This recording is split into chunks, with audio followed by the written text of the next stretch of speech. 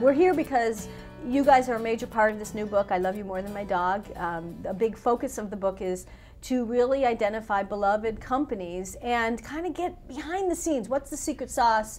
You know, what's the inner workings behind the clock of that made you beloved, and how are you going to sustain that, especially as you grow? Because you guys have had a big year this year, right? Right. We've been able to continue to grow throughout 2008, 2009, despite the economic downturn. So I think a lot of the things that we put in place in the early years have really helped us and benefited us through both the crazy hyper-growth stages and even throughout a economic downturn like we had in 2008 and 2009. Yep. You're the poster child for these kinds of the companies in this book, which is you sustained who you are, you never walked away from what got you to where you are in the first place, and that is what has kept you growing, prosperous, and beloved, even through the, what was one of the most apocalyptic years in retailing history in the past couple years. So let's ask a couple questions. As you know, Sure. There's 3 case studies about Zappos in the book, and Tony, thank you for the publicity. You're welcome. That's what I'm here to do. I love Zappos. I started at Land's End, and once I came here, I was like, "This is Land's End of shoes. It's so great," because it was like coming home again for me. So I would be here every day if I could. So we talked about 3 case studies in the book. The first one was what I call, or my own characteristic of it is. You guys enable the folks on the phones, your customer loyalty reps, to deliver your version of the miracle on 34th Street every day. And as you remember, that was when if a kid wanted something from Santa Claus and Macy's didn't have it, Santa Claus told him where to find it. So tell me about your decision to enable your operators to find shoes people don't have in stock. Well, one of the things that we always thought of was that was important was this relationship, the long-term relationship with a customer, and that was more important to us than any individual sale that we could make. And so it just came about very naturally when we decided that we were going to really focus on customer service, and that if we didn't have something in stock, that we should try to find it for the customer. If we can't, that's one thing. But if we can, we will. If we don't have it in stock, we'll look on 5 different websites and try to see if we can find it. We won't place the order for the customer, but we'll let them know exactly where they can find it. But that's easier said than done, right? Because Right. You already don't have a talk time for the folks on the phone, and now Right. You're adding extra minutes to that ever precious ticker, where a lot of companies are putting nickels, dimes, and quarters and pennies to that time. Tell me more about how that's come back to, I call the boomerang effect of that good decision. Well, I think it's just very short-sighted to look at the nickels and dimes that you're trying to cut versus what the effect can be. So one of our core values is deliver wow through service, and there is very, very little incremental cost. Yes, it's more expensive to deliver a wow experience, but it's very little above and beyond what you would consider a satisfactory experience. So we don't want to be average. We don't want to just give a satisfactory experience. We don't want you to just be, we're not a customer satisfaction company, Right. We're a service company. And so we want to do that go that extra mile. And the extra mile might cost a little bit more, but the way we think about it, when you have a customer on the phone, you have their undivided attention. Our average talk time is about 5 to 6 minutes, so it costs $5 to $6 to service that customer. But the value that we get from the branding experience, the fact that they tell 5 to 10 of their closest friends once they get a wow experience, is priceless. And as a CFO, you can't really say priceless. There's some price to it, but it's definitely worth more than $5 to $6 on average per call. There's a great return on investment on that. Let's talk for a second what it feels like to be the customer loyalty rep who's believed in enough to take matters into his or her own hands and do the right thing. The first decision in the book is decide to believe. Mm-hmm. And what does that do for the spirit of the people here?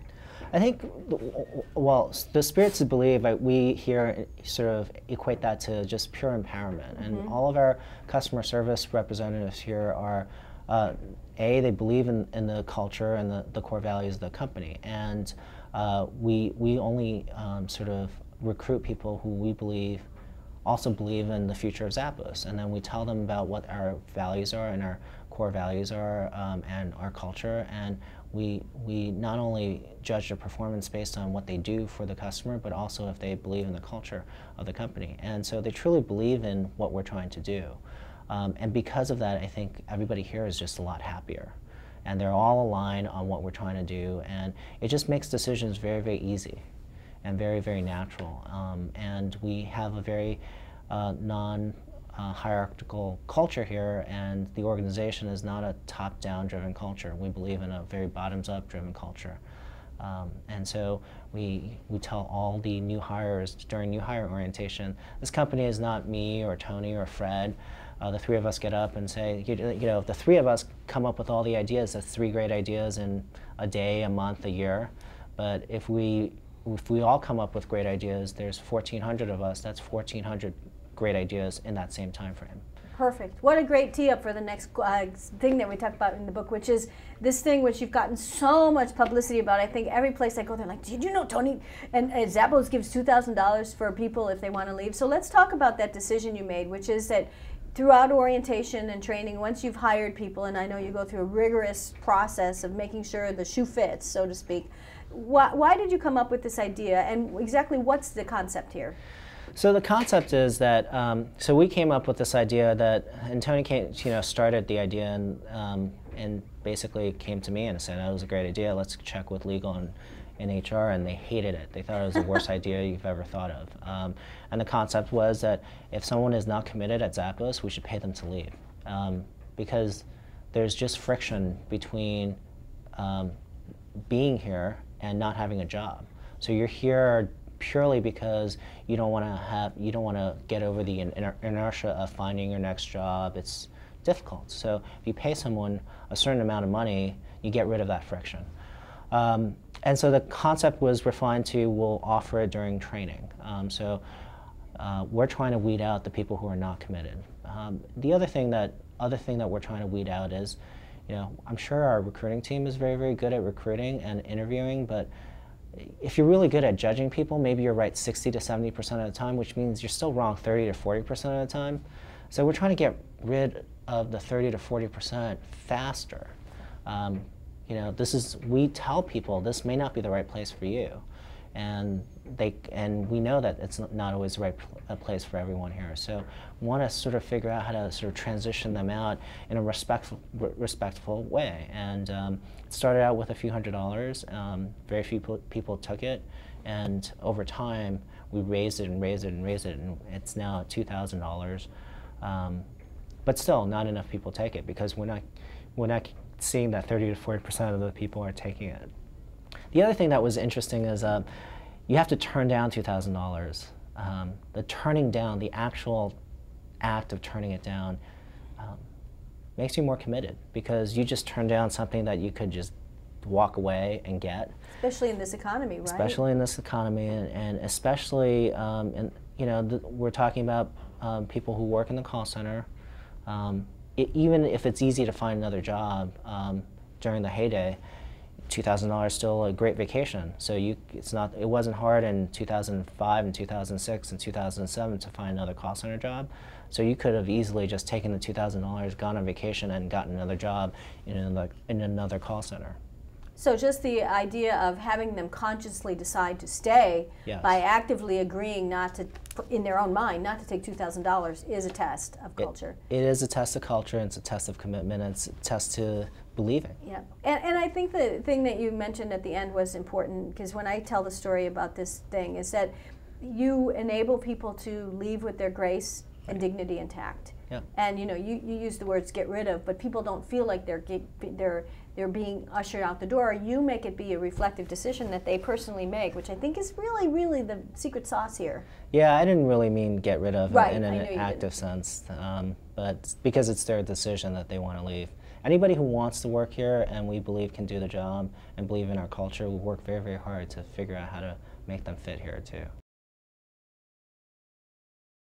This whole Twitter crazy, wow, all over the place thing that's happened. I remember, when was that, like 3 years ago, we were having dinner and Tony's like, oh, Jeanne, you should Twitter. And I'm like, what's up with that? And he's like, well, you can say I'm having a haircut. And I'm like, who wants to know that? But now, how many people are following you? I think there's about 1.4 million people following Tony. I don't have as big of a following. I have about 11,000 people following me.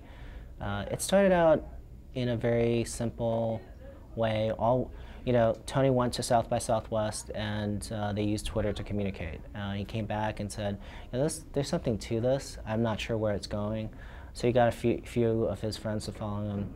The following year, when we went back to South by Southwest, we brought a bigger group, and we just started actively using Twitter very, very actively. And now we have about, it's not Tony or me that's just using Twitter at Zappos. There's 500 people at Zappos using Twitter. And I think when we started thinking about what Twitter can do, it was more about getting the employees to have a tighter bond with each other, know what's going on, and facilitate serendipity. So I could be at a restaurant, another one of our employees or friends could be, at a restaurant across the street, and we can get together for drinks afterwards or something like that. And it just had a life of its own. And then once we got more followers, it became something that was interesting, because we had customers telling us, you know what, I bought shoes from Zappos today because I feel like I personally know the people there. And that phenomenon we could have never predicted.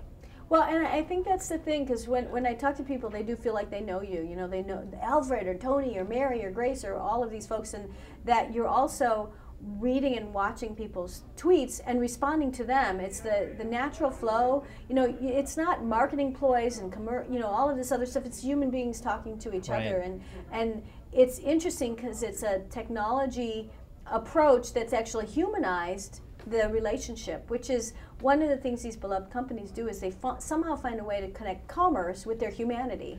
Right, and most of our tweets have nothing to do with promoting Zappos. It's just what we're doing today. I was at the U2 concert during the weekend. I sent out a bunch of pictures, and I have friends who thank me for sending those pictures. I have customers thanking me for sharing that experience with them. So it is definitely an interesting experience to just live on this very open sort of world. Probably the easiest and the hardest decisions we made was our decision to stop drop shipping, meaning, we used to, when Zappos was founded, the idea was we were going to market on the web, take orders, and then send it to our brand partners and have them send the product out to our customers. That sounded like a great financial model because you never have to carry any inventory. Well, it sounded great, but a lot of brand manufacturers didn't allow us to do that. So we started taking more inventory, and over time we noticed that when we control the experience, we were able to deliver a much better customer experience for our customers. And there's our confession bell over there going on. What is that? We have on our tour, we have a little confession bell, and people ring it, and they're supposed to yell out to the crowd here or something that they wanted to confess. Oh, love that. Anyway, getting back to the question. Just another day here at Zappos. Yeah. Yep, it's just another day at Zappos. Lots of tours going by. And so getting back to that great idea financial model, it didn't always work out, so we started inventorying more of our product. And we noticed that when we controlled the experience, our customers got a better experience. So one day we decided that we're going to stop drop shipping, but we had to forego 25% of the revenue at the time. So it was certainly one of the hard decisions because it was hard to give up. This is a time when Zappos is still small, 25% of revenue was a big deal. And take on much greater financial burden because we needed to inventory all of our product, which means we had greater capital and cash needs. But that decision to stop drop shipping and focus on service, I think, has helped us tremendously in the past few years in terms of our growth. Well, how hard of a sell was that to your board at the time? Well, we didn't really have many outside investors, so it was basically a decision that Tony and Fred and I sort of participated in, and I was basically the board back then, and so it was an easy decision. One concrete example of just constantly evolving is that our vision changed along the way over time. And when we started, Nick couldn't find the particular pair of shoes that he was looking for. So when he founded the company, it was all about selection. And then we evolved to be about selection and service. And what do we mean by service? Well, what does it mean to be powered by service? So we came up with the idea of creating a personal, emotional connection with the customer. And now we're moving on to delivering happiness. That's just ever expanding our vision every single day. And we have to, because we're expanding our vision, we have to constantly evolve the company to deliver on behalf of the customer.